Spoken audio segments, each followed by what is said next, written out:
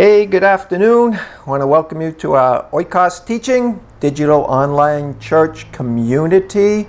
We have been discussing the question, does God control all things at all times?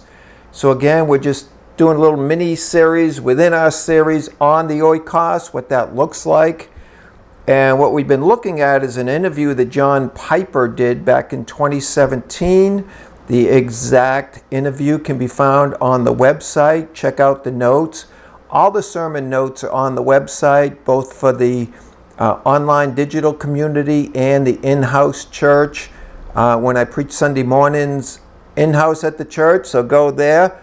All the videos are on YouTube under the church channel. Go there. All this can be found on the church website. So please avail yourself to that. Go to the church website. Check it all out. If you want to donate to the ministry, that's on the church website too. We make it real easy, online donation. Or you can do it the old-fashioned way.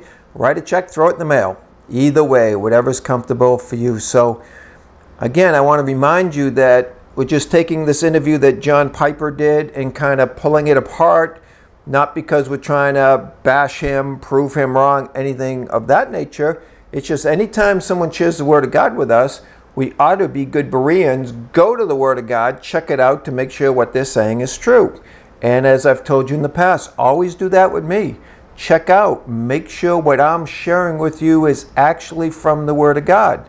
Now again, you may not agree with what I'm saying, but if you can find it in the book, I mean, it's there. That's what we want to make sure. What is being said is actually in the book, or at least the principle of it's in the book, or the understanding of it's in the book. And it's not just something we're making up. So again, a lot of these different doctrines can obviously be found in the book.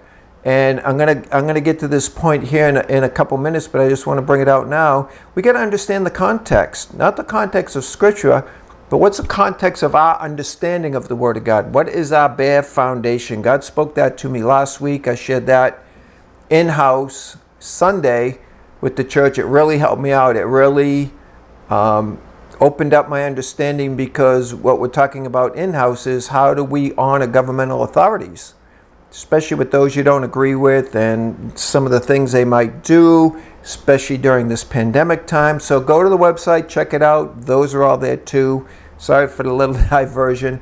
Let me get back to this. So we're talking about, does God control everything in life all the time? He's always in control. So again, John Piper's interview, he broke it into 5 different categories. I've been sharing that with you. This week I'm going to give you those categories. The first one he says is, how does God work? And he used Ephesians 1:11 like we shared with you when we talked about that. I think it was in video 2 possibly. But he kind of addressed that question, is God in control or not? And he used Ephesians 1:11 for his answer.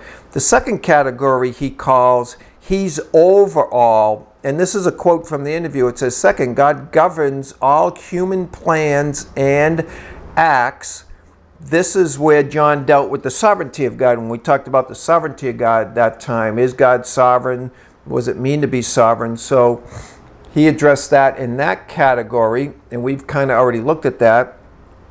Next category he uses, he calls the causer. And another quote from the interview says this, third, behind human acts, the Bible writers assume God. This is amazing. Here, Amos 3:6. So now he's going to quote Amos 3:6. It says, is a trumpet blown in a city and the people are not afraid? Does disaster come to a city unless the Lord has done it? That's the end of Amos 3:6. Now John goes on to says, does disaster come to a city unless the Lord has done it? The answer is no. Well, what is the implication? The implication is the biblical writer assumes every kind of event that comes to a city is ultimately from the Lord. He raises it with a rhetorical question that can't be explained any other way. That's his mindset. And then I thought it was interesting on the side of the page, when you're looking at the interview over on the side, there's a couple quotes that were there, and this quote is sitting there, and it says this. I just had to put it here. It says, "It's arrogant to think you're in control." God is in control.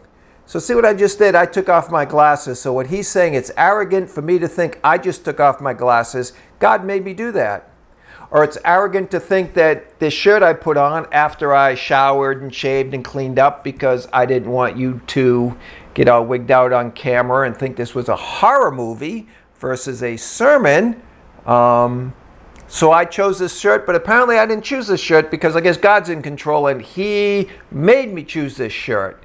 So see where a lot of this can go. So this is an important thing we need to look at and understand when we're talking about, is God in control of every single event, of every moment, of every day, however you want to couch it. So the next category John uses is this. He says, if the Lord wills. So, quote, fourth, this one is sweeping like the first one. God's sovereign will governs all daily activity. So God's sovereign will governs all daily activity. Here in James 4:13 through 15, and I just ended it there, and maybe we'll go and look at that verse sometime and talk about that. But if God wills, and then the last one, this is interesting too. The last category he uses as permitting or controlling. Quote, lastly, God's permission of Satan or man to act is nevertheless part of God's ultimate design and final control. I'm trying to respond here to someone who says, well, God doesn't control everything, but he permits a lot of things. I'm saying that's right. He certainly does permit lots of things. How should we understand an all-knowing God with perfect foreknowledge permitting something in his infinite wisdom? So honestly, when I read the interview, and like I said, we've been kind of going through it, but we've really been diverting a little bit and kind of asking our own questions in this context. I just find John's categories and his answers just all kind of disjointed and all over the place. And I found this interesting. This was the narrator talking at the very beginning of the interview. It says, and I've read this to you before, many of us are convinced from Scripture that God is absolutely sovereign. He can do whatever he wants to, and he can do it whenever he wants to. He has that kind of power. But does that mean God controls all things at all times? So again, we've got to understand this in context. And this is what I was saying earlier. This is what the Spirit spoke to me last week when we look at Scripture, it's obvious we see conflicting scriptures, or scriptures that seem to conflict. They were very blatant when we were talking about government. Again, go and watch Sunday's message. They're blatantly two sides. I mean, what do you do when you have that? What do you do when you have scriptures, which I found was interesting in John's interview? He didn't bring up the ones I've already been bringing up about, you know, God gave authority to man, like we talked about last week, and in Psalms where we have control and all that stuff. He never addresses those. So how do we address those type of situations when we see in the scripture one thing and then seemingly something the exact polar opposite? So I think context is important. And I don't mean reading scripture in context. This is what the Spirit was sharing with me, that we need a foundational context from which we come from, our basic understanding of the Word of God. So let me read this also in the interview. This quote, because remember he talked about Ryan's question from Jacksonville, Florida. I didn't read this part to you. So Ryan starts out by saying this before he asks the question.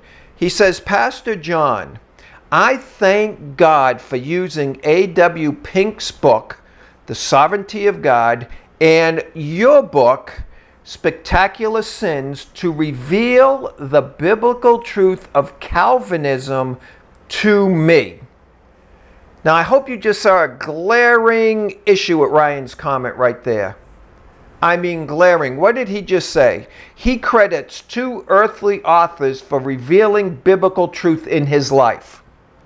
He says, I want to thank A.W. Pink and you for giving me an biblical understanding and seeing the truth biblically of Calvinism in the Bible. You know, for me, I want my context of biblical truth based in revelational truth revealed to me by the Holy Spirit, not truth based from a book that a man wrote. Because what's this telling you right off the bat? Just think about it a minute. This kid Ryan and many others, I'm not picking on him, I'm just using his statement to bring this point across. He's saying, I read these two books, they made sense to my intellectual understanding, so now I'm buying into this biblical doctrine which we call Calvinism. And I thank God for you two authors. Is that how biblical truth is supposed to work? Is that the context from what we want to build upon biblical truth? John 16:13. Let me remind you of this. This is from the Passion Translation. Jesus is speaking and says, but when the truth-giving Spirit comes, when the truth-giving Spirit comes, He will unveil the reality of every truth. He is the revealer of truth. The Holy Spirit is the revealer of truth. So again, as the Passion Translation always does, it clarifies or expands somewhat that portion of Scripture. It says this: the Greek word for truth is reality, not doctrine. Did you catch that? The Greek word for truth is reality, not doctrine. It is the application of truth that matters, not just superficial knowledge. This kid got knowledge from the books he read, that's okay, but how did that turn into a reality? How does that turn into truth that he applies in his life? Because we're not looking for doctrine. We're not looking for superficial intellectual knowledge. We are looking for revelational truth that we may walk out daily our God-given destiny. So again, John 16:13 says this, but when the truth-giving Spirit comes, He will unveil the reality of every truth within you. Not a book you read, not some preacher. The Spirit of God will reveal the reality of every truth within you. He won't speak His own message, but only what He hears from the Father. And He will reveal prophetically to you what is to come. So not only will He reveal truth to you, but He'll reveal what's to come to everybody, not just the prophets. But I don't want to digress off on that little rabbit trail. So this is part 5 of our little mini-series. I didn't know it would go this long, and I'll be honest with you, from what I've been studying out, it's going to go a little bit longer, because this is important. We really got to understand this issue of God, who's in control, who has authority, who has rulership. This isn't just something this is important. We especially need to know it in these end times if we're going to walk this out properly and biblically. So let's just recap where we've already gone, where we've already been. And this message might be a little bit shorter than the others. I don't know. I'm trying to keep them all under 30 minutes. So that's why there'll be many of them instead of, you know, this could be a 3-hour series if it was going the way I was studying it out today. So let's recap what we've already addressed biblically, and not from some little booklet that I've written. Sorry for the sarcasm here, but again, don't derive your doctrine from a book that some other guy has written. Get it from the Holy Spirit, who is the revealer of all truth. That's why Jesus says, I gotta go so I can send Him. Jesus left so He could send Him. Rely on Him, trust in Him to reveal to you all truth. Revelational truth that you may walk out your own divine destiny. And again, as I've said in the past, your revelational truth is going to be different than my revelational truth in different areas because we're walking a different path. That is okay. So, is God sovereign? Yes. Why? Because He can do whatever He wants to do whenever He wants to do it? No. Why is God sovereign? Because he's the creator of all things and there is no other one like him. That's what makes him sovereign. He's the top dog. He's it. There is nobody else like him.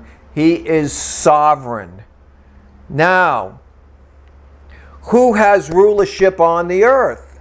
Humanity does. Why? Because that's how God set it up in his original design. Those are the scriptures we looked at last week. You know, because he's sovereign, he determined when he made the earth and he made mankind, his new creation called humanity, he decided he's going to give them dominion upon the earth that he created. He can do that. He's sovereign. He's sovereign. So he made an executive decision. I'm making humanity, and I'm going to let them rule and reign upon the earth. And we looked at all those scriptures last week. So this week, I want to address this question. Now, we're getting down to some nitty-gritty, okay? We're not just going to, like, willy-nilly, oh, is God in control? Yes or no. Why? Because he's sovereign. Why? Because he created everything. And just leave all this surface. No, we need to dig into some of this stuff. Because for all too long, Christians have been so surface. You know, they've been, I can't say it that way, God. It says, they've been on the milk too long. You know, drinking milk. It's time to get some meat. It's time to, like, grow. Meat is what builds muscle and energy and endurance, not the milk. So, here's the question I want to ask us this week. As it relates to man and God's authority that he gave man over the earth. How did the fall of man affect God's original design as it relates to man's rulership upon the earth? So when man fell, Genesis chapter 3, ate the fruit, Eve ate the fruit, man fell, hid themselves from God, all that whole story, Adam and Eve, eating the fruit. How did that affect the dominion that God gave man upon the earth? Now we're going to take this slow. We're going to kind of pull it apart a little bit because I don't want to kind of leave any stones unturned here. So let me make this statement. Man lost his authority. Now this is my statement, okay? Man lost his authority over the earth when he sinned against God through his disobedience to God. The devil then stole man's God-given authority from him through his obedience to him, or the devil. Now, let me be honest with you and have complete integrity here. There is no clear-cut scriptures that state the point I just made. I'll be honest with you, there isn't. We must look at multiple scriptures in order to draw this conclusion. And that is if you choose to draw that conclusion. Because those who believe God's in control will probably draw a different conclusion than where I'm going to share these scriptures with you and you can decide what they mean or not. But as I was meditating on this today, because it bothers me when there's kind of not a clear-cut scripture. I mean, it doesn't bother me, but it just makes life a lot easier when you can point and say, yeah, it's right there. But not everything's so clear-cut in the book. That's why we're supposed to dig it out. That's why we're supposed to be good Bereans and study the Word of God. That's why we're supposed to study to show ourselves approved unto God, a workman that needs not to be ashamed, rightly dividing the word of truth.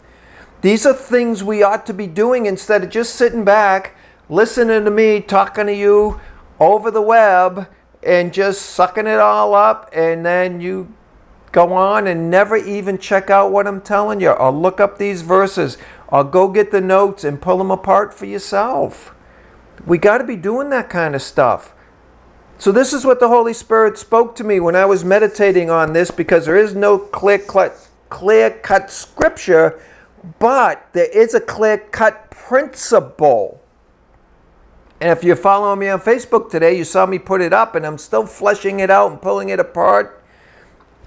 And I think I kind of honed it down to this simple statement. What you submit to is what I felt the Holy Spirit sharing with me in my spirit. What you submit to, you grant authority to over your life. So what you choose to submit to, you are actually giving authority in your life to that thing. Now there's a scripture for that. In James 4, verse 7, give it to you in the Amplified, it said, so submit to the authority of God. Okay, so submit to the authority of God, resist the devil, stand firm against him, and he will flee from you. So everybody always wants to know how to get the devil off their back. What do I do? Well, I'm submitting to God. Well, I'm trying to resist the devil. All this stuff. Listen to it in the context of what I just stated. What you submit to. See, what you believe in, you will submit to. Okay?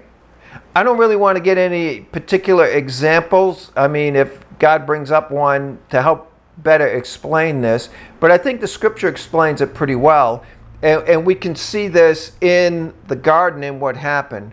When Adam submitted to the lie that Satan was perpetrating, you will not surely die. When he chose to obey Satan, when he chose to obey the words of Satan over the words of God, he then gave Satan authority to work in his life and to steal, kill, and destroy. So what the devil did was then steal his authority because he submitted himself to Satan. Instead of submitting to God, he chose to disobey God in that area with that particular thing. That's why this is so important. That's why some of y'all are struggling with things in your life. You've not submitted that thing to God. You've not submitted that portion of life to God. So you got some things you're submitted to, some things you are great at, and some things you are really horrible at. Because you haven't submitted them to God. You're still trying to handle them. Or you still believe the lie of the devil that they're not so bad, you can handle it. Well, that's really not sin. Well, God doesn't really look at it the way you think he looks at it, or the way that preacher Jim tells you he looks at it. Now, it's not that big of a deal. And that's the problem. That's the principle. This is how I think, this is how I know from revelational truth that the Spirit of God gave me, how the devil ended up taking Adam's authority. And before we get too far in this, I do want to touch on the authority piece. So I don't want to belabor this anymore. But again, James 4:7, check it out. Look at it up in different versions. So submit to the authority of God. When you submit to the authority of God, you now have authority of God working in your life. Now you can resist the devil. You can stand firm against him and he will flee from you. So first, let's look at this issue of authority, because I don't think we understand authority very well. When we speak of authority, it is always in the terms of delegated authority. Man does not have absolute authority over all things on the earth for whatever matter, for whatever, we don't have absolute authority. Why? We didn't create it. Man is not sovereign over all things. Only the Lord is sovereign over all things, because he's the creator of all things. So authority is given to us by the one who has all authority. Okay, Matthew 28, 18 through 20. This again in the Passion Translation says this. You know this. I've shared this verse many a time. Matthew 28, 18 to 20, it says, Then Jesus came close to them and says, All the authority of the universe has been given to me. So who has all authority? Jesus. So when you say you have authority, why do you have authority? He's going to tell us. But who has all absolute authority? Jesus. Why? He was part of creation. Remember, we went back and looked at that last week. Go back and rewatch that again. Go over those scriptures again. You should have already studied them out and checked me out if I was telling you it was true or not. Jesus wasn't part of the creation. In the beginning was the Word, and the Word was with God, and the Word was God. The same was in the beginning with God. All things were made by Him, and without Him was not anything made that was made. Okay? Jesus created all. He has all absolute authority. He's sovereign. He's Lord. Now, because of that, He says this. And again, the Passion Translation gives a clarification. He says, there is a sentence found in the Arabic that is missing in all but one Greek manuscript, which reads, as the Father has sent me, so I send you. So Jesus is saying, look, I've got all authority, and as the Father sent me, now I'm sending you. Not just them boys, you and you, sent ones. Verse 19, he says, now go in my authority. You go in my authority. See, if I go in my own authority, I mess it up. I don't have the authority. I have authority because He gave me the authority. It's delegated authority. We have to understand that. Man, I've run into so many Christians say, why can't I do this? Why can't I do that? God gave me authority. God gave me authority. He gave you authority. It's delegated authority. But go back to what I already said. Are you submitted to Him? Or are you submitted to something else? Anyway, it goes on.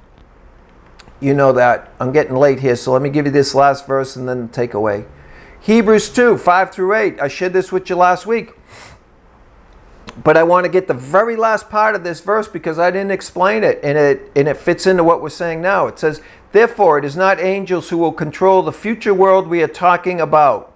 For in one place the Scripture says, and we know that one place is in Psalms. We look at that. We looked at that last week. What are mere mortals that you would think about them, or the Son of Man that you would care about him? Yet, for a little while you made him a little lower than the angels and crowned him with glory and honor. You gave them authority over all things, okay? God gave mankind authority over all things. Now, when it says all things, it means it left nothing out, okay? Nothing is left out. We have authority over all things. But notice what it says.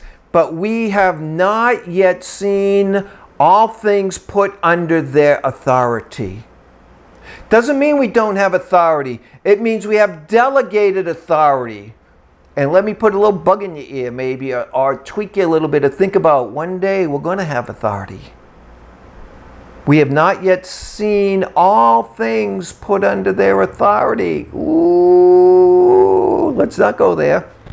That's another rabbit hole. We don't know if some of you really want to go that deep in that. So man, by his actions through the fall, gave his delegated authority to the devil. So we're going to look at those verses, like I said, that we see clearly. Look at Luke 4 when devil was tempting Jesus, took him on the high mountain. He says, look at, see all this stuff? If you just bow down and worship me, I'll give it to you because it's mine.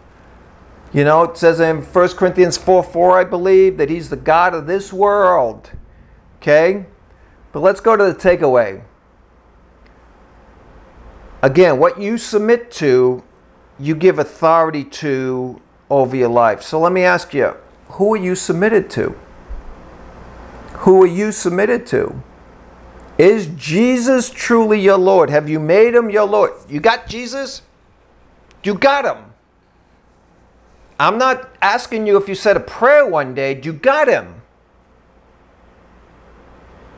Is he yours? Is he your Lord? Not Savior. Forget the Savior thing. Is he your Lord? When he's your Lord, he becomes your Savior, your healer, your baptizer, your soon coming King. You get it all when he's your Lord. I don't want just a Savior. I want Lord. He is my Lord. He is the one I am submitted to. He is the one who I will bow a knee to. Him and only him, because he's sovereign over all things. Okay? Who are you submitted to?